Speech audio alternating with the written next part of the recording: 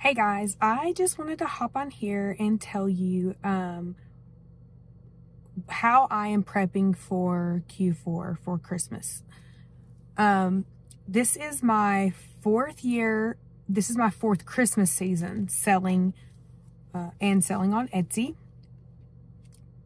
If you haven't seen our other videos, I'm pretty sure we have a video about this, but in our first Christmas season, we made $12,000, which paid off our Glowforge that we had bought. At the time, our Glowforge was $5,500, and we bought it on payment plan and paid it off within about 6 weeks. We had the money to pay off the Glowforge. I posted my very first, I posted my very first item on Etsy at all, but it was a Christmas ornament on November 18th. And from then until Christmas, we made $12,000. So, and honestly, I bought my Glowforge thinking I was just going to make a little extra money once it was paid for. So 3 things that I'm doing this year going into my 4th Q4 season to prepare for the holiday. First thing is I am cutting cost. Already we have changed suppliers for one of our wood materials that we use a ton of at Christmas time. And actually 2 of our wood materials that we use a ton of at Christmas time.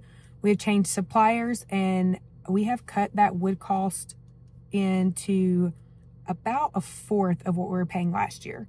So we will be selling the same or similar items, but we will make a lot more profit just off of our wood cost this year.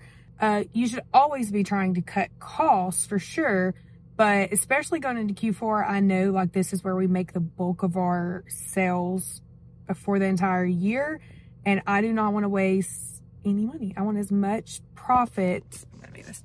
I want as much profit as I can have, especially during the Q4 season.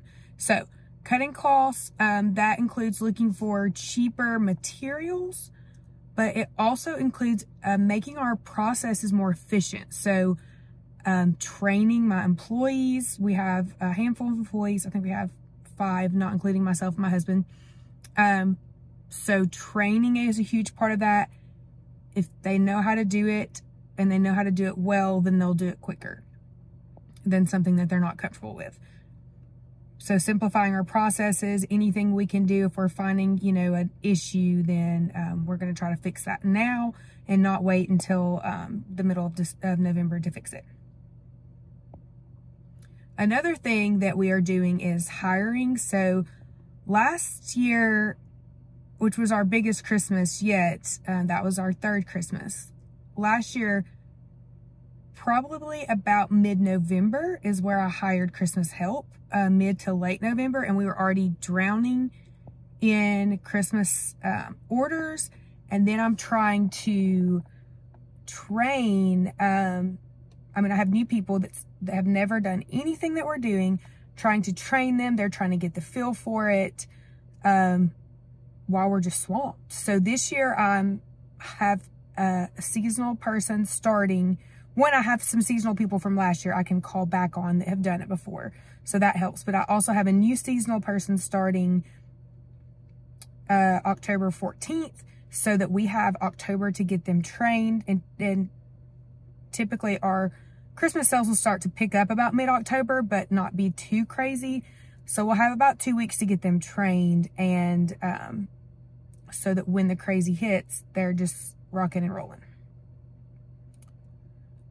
Okay, and then 3 is this year, I'm pre-buying supplies. I've never done this before. I've always just ordered basically as we've needed them. Like we're down to 5 sheets of wood, let's, order another thing of wood. But we are already like stacks of wood, and we have already painted a lot of the wood that we know we're going to use. Anything that we can prep this year, we're prepping. Anything that makes sense for us to prep. Last year, there's an ornament, we sold 4,000 of that ornament. So I'm going ahead and I'm prepping 1,000 of those. I'm a little risk adverse, like too risk adverse to like make 4,000 of them ahead of time. But just to give us a head start, on anything that will help us not get behind so that we can stay on top of our orders. I mean, the quicker you get it out, the happier your customers are, the less messages you're going to answer about where's my order at. I'm saying a lot. I'm sorry. So we are pre-buying wood. We are pre-painting boards.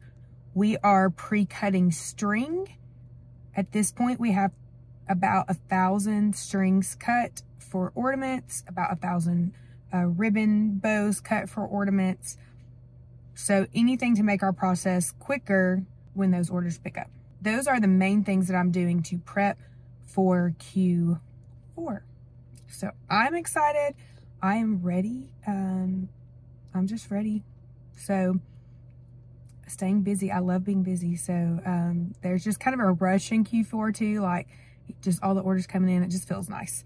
So this is really more of a video if you have done this before, maybe even if you're just in your second year of what you would do, because you kind of know what will sell for you, what might not sell for you. I'm going to make another video for if this is your very first Christmas on Etsy, if this is your very first Christmas just, you know, in your business, what would be the things I would do if this was my first year going into it. So I will see you then.